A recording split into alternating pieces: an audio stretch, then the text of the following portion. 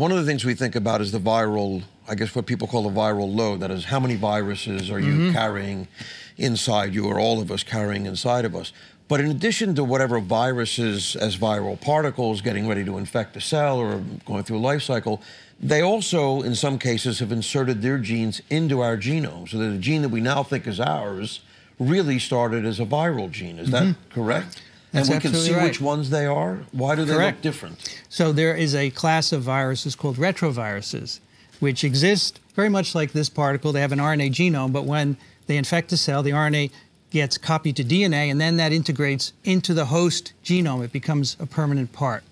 And we pass it on. And if it goes in your germline, of course, it passes out. Now, HIV, for example, does not go in your germline. It goes into your immune system, so you don't pass it on, thankfully, to your offspring.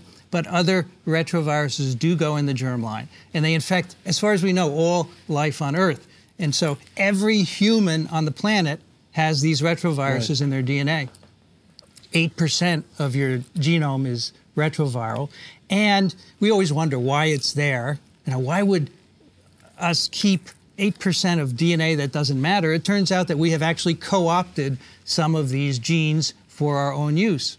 So, for example, there is a gene that enables women to have a placenta when they're ready to have babies, and that gene comes from a retrovirus. It was co-opted many, many years ago and turned egg layers into live bearers.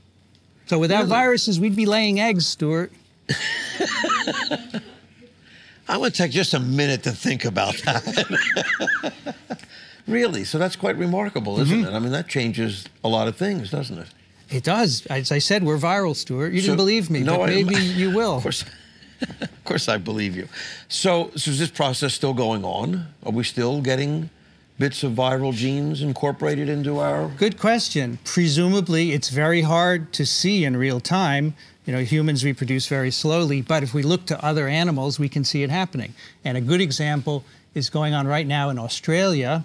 Koalas are being infected with a retrovirus. We know this because it makes the koalas sick and die.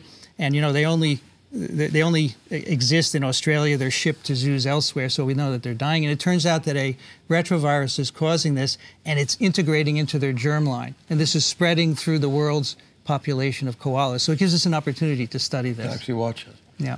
Remarkable. So that leads me to another question, because I know you do this sort of work, and I'm interested to hear what we don't know about this, which is that so much viral research, I suppose, is either done in a dish with cell lines or in inbred mice or other genetically modifiable animals.